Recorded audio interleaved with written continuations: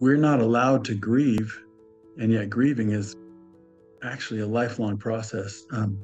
There is a time you'll become, if you have lost someone that you love, you will get past the deepest hurt, and you will begin to return to your life and your schedules and your work and your all those other things that you do. But you know what, Patricia, you're just never going to get over No. losing that person.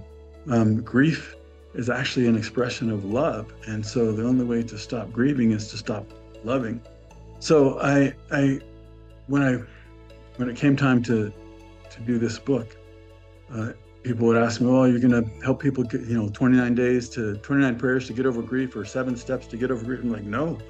What I want to help people do is grieve well, because if you can learn how to grieve well, knowing that this is a long-term thing, you'll actually become a better person for it. You'll actually become a stronger person for it. You'll actually become someone who's more grateful and more powerful and more satisfied if you can grieve well, instead of trying to trying to shorten that pain.